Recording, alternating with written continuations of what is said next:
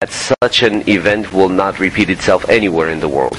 امیدوارم And همه I do بدون hope توجه به that all, without تعصبات paying attention این شکل حوادث رو محکوم بکنن. to the personal preferences, they come to condemn such events. Ahmadinejad expressed his condolences over the death of PressTV correspondent Maya Nasser. The Iranian president called on everyone to respect the sanctity of reporters. He said reporting is a very important tool which sheds light on truths and informs the international community about world events. Ahmadinejad's comments follow the killing of the 33-year-old journalist by a sniper in Damascus. PressTV and al-Alam bureau chief Hossein Mortaza was also injured in the targeted attack. The two came under fire while reporting on Wednesday's twin blasts in the Syrian capital. Well, the body of assassinated PressTV correspondent Maya Nasser is being transferred from a military hospital in the Syrian capital, Damascus, to the city of Homs, where his family lives. Our other correspondent in Damascus, Muhammad Ali, tells us more about the planned ceremony and about Maya's death. Maya Nasser was killed yesterday while he was reporting on the events in Syria, particularly the explosions that targeted the military headquarters and command in Damascus near Al-Umayyin Square. What I can tell you is that Maya Nasser at that time was only concerned about giving the truth and conveying the truth of what is happening on ground. He called me, he told me, please send to PressTV newsroom that there are clashes going on.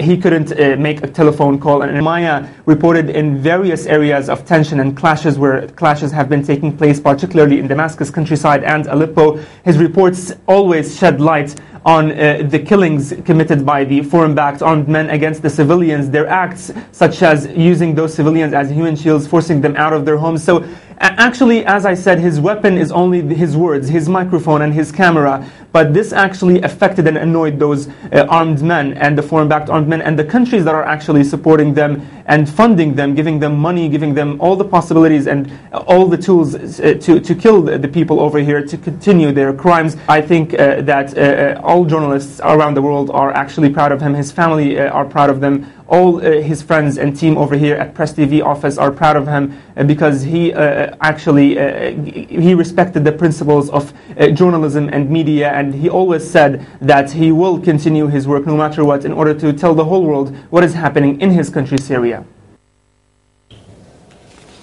For more on that story, we're now joined by Bassam Ghintar, editor of Al-Akhbar newspaper, who's with us by satellite from the Lebanese capital, Beirut. Mr. Ghintar, welcome to the program. In your views, who is responsible for the killings of journalists in Syria, and in this specific case, the killing of PressTV correspondent Maya Nasser? Well, the assassination of Maya Nasser is a crime that was planned and committed by the rebels that they have already expressed a lot of life threats to the PressTV journalist. So it's not an accident. It is something that it's already planned for, and they were knowing before shooting him that he is a journalist and he's covering the event, and he is not a person that they from the military side. So it is very well now considered that such a crime is condemned by all the journalists around the world, but we want to hear a higher voices from the Western journalists that they were really shouting when there was a Western journalist killed in Syria, and now we are not hearing very well their voices. We need to raise all our voices against such a crime, and also we ask for the Committee for the Protection of Journalists also to report such a crime, and also for the Human Rights Council and especially the human rights experts that they are now reporting about Syria in order to consider such a crime and such a crime against journalists. And also it's for sure it's not the first one, but it is really the most clear crime against journalists that it was directly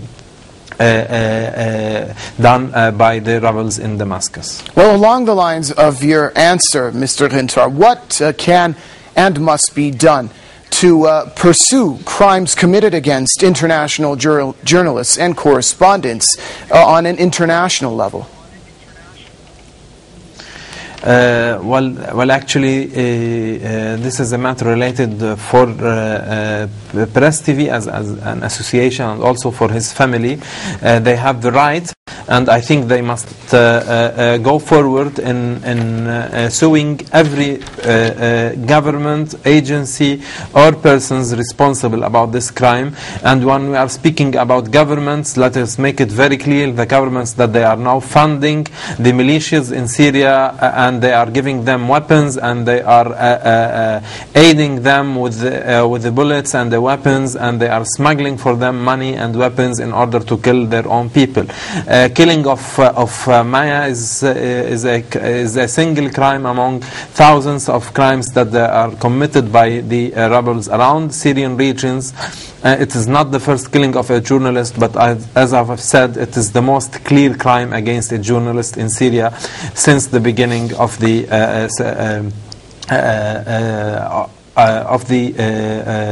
since the rebels' direct actions against the Syrian army in Syria. From the Lebanese capital, Beirut, editor of Al-Akhbar newspaper, Mr. Bassam Rintar. Sir, thank you for sharing your thoughts with us here on Press TV.